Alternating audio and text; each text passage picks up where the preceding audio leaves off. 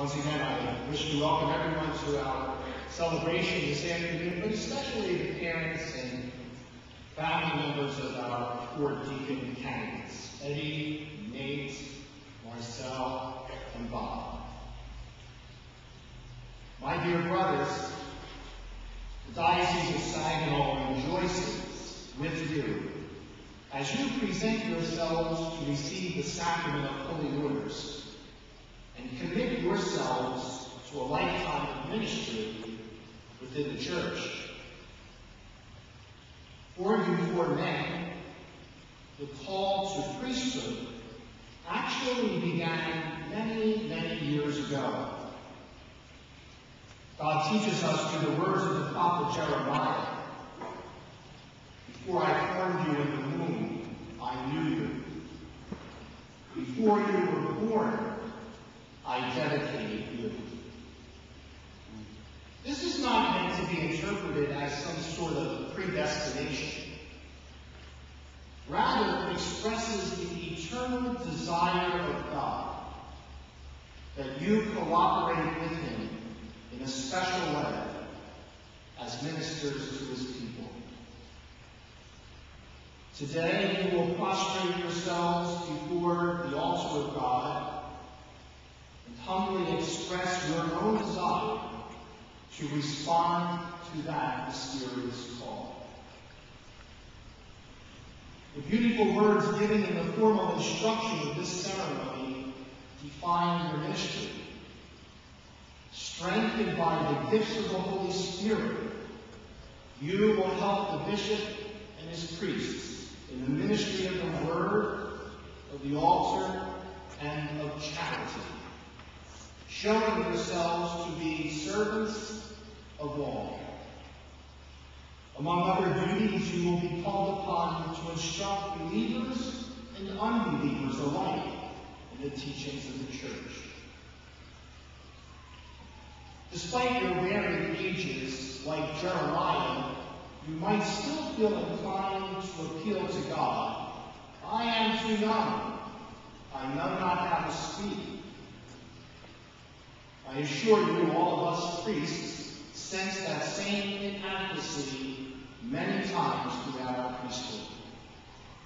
The challenges which face the bearer of God's Word and Christ's message in today's complex society appear ever new and daunting. The good news of Jesus is not necessarily received as good news by everyone.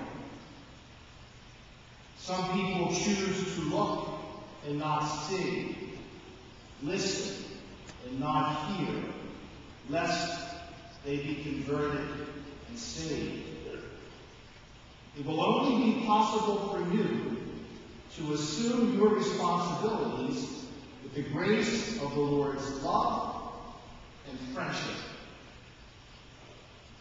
You must realize early on that it is the Lord's work to which you are called, not your own.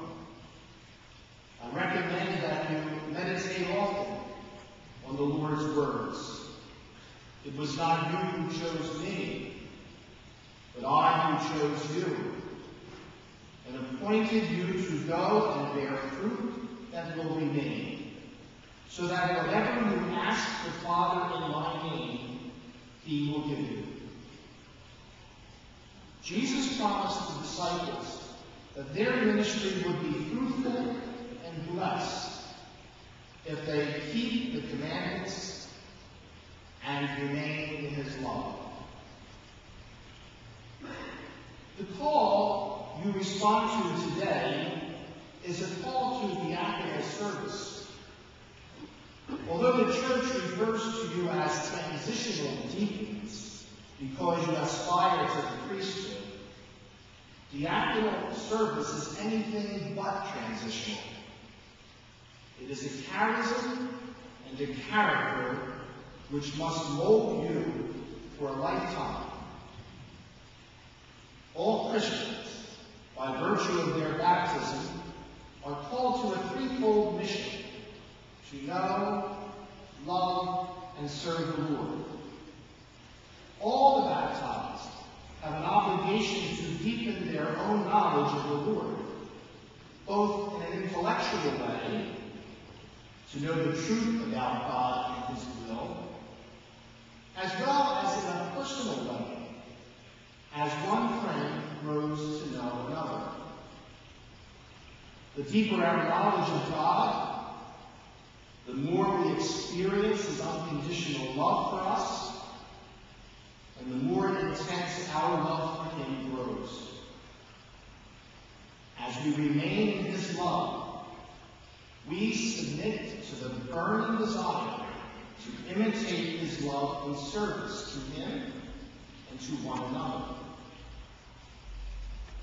As deacons, however, each one of you, Eddie, me, Marcel, and Bob, is called not just to perform acts of service or to be of service, but to actually be a servant.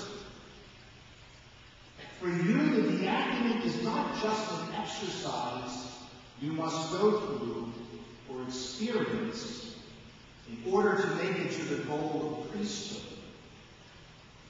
Through the laying on of hands, you will take upon yourself a new identity emblazoned in the very center of your being.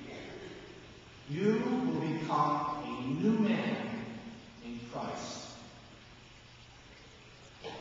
Being a servant in the image of Jesus Christ is the basis of all priestly life. It is the foundation upon which priesthood and the episcopacy are built.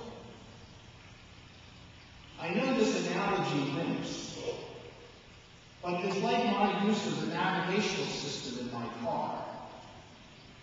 Every time I go out to the thumb, I follow carefully that directional voice in my car. While I am getting better, there are still some places I cannot find without the GPS. That's because I never engage the road. I never pay attention to the signs and markers. I leave it all up to the satellite. I must learn to engage the road, to experience each turn, so that, because of my personal experience, I will be able to reach my destination in the future. It must become second nature